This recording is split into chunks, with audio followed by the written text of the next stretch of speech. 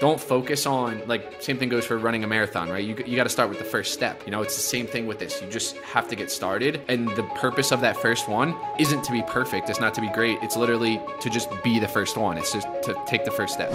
Makes total sense. And on the creator side, if a creator's listening and being like, man, I want to work with these brands, do you look for any specific requirements? What should be what should a creator be thinking about? What should they be doing?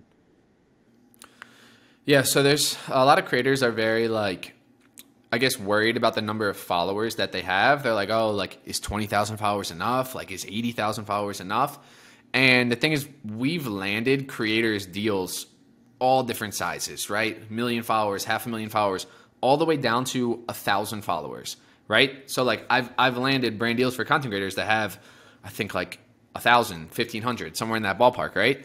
And really what the brand is looking for is, can this creator make the style of video that I want, right? And what is the chance of success with them?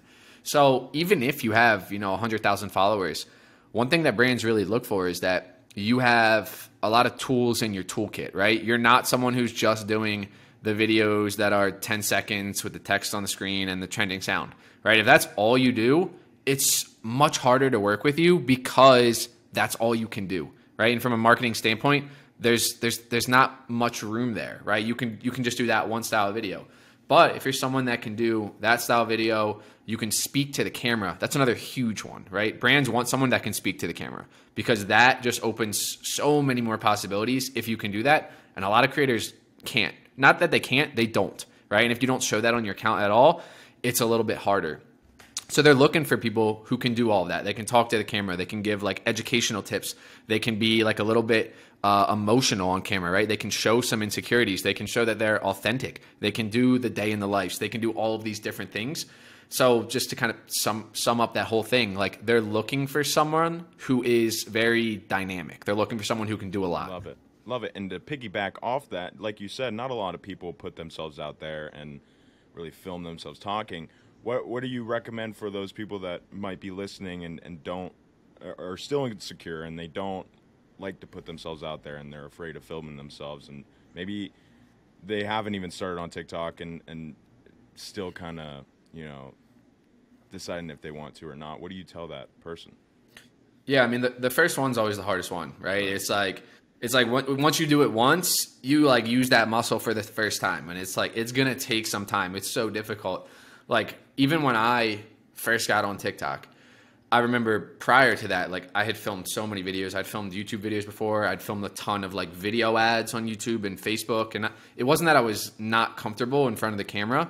It was that this was something new. So, like, even though I'd filmed a ton of other things before, filming that first TikTok was so daunting for me. And, like, I knew I had to do it, and it sat there for, like, 2 weeks. And I was like, I got to record this first one, like, writing off so many drafts. And the first time trying to do it, it just feels so awkward and so forced. And so, yeah, it's really just putting that first one out there and not really worrying what the results are. Like, that first one, like, the goal of your first video that you put out there isn't to get you leads. It's not to go viral. It's not to connect with any brands. It's to start, right? Like don't focus on, like, same thing goes for running a marathon, right? You got to start with the first step.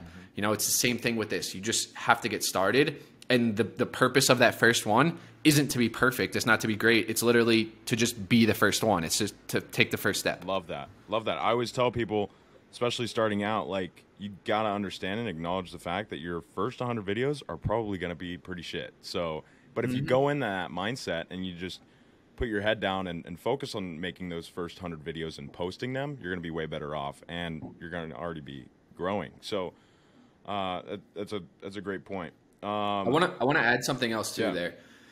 I think that the expectation going into it is super important because, like, okay, we just talked about the first step in creating the first video, which is huge. But then the next part is, okay, now can you do that 100 more times?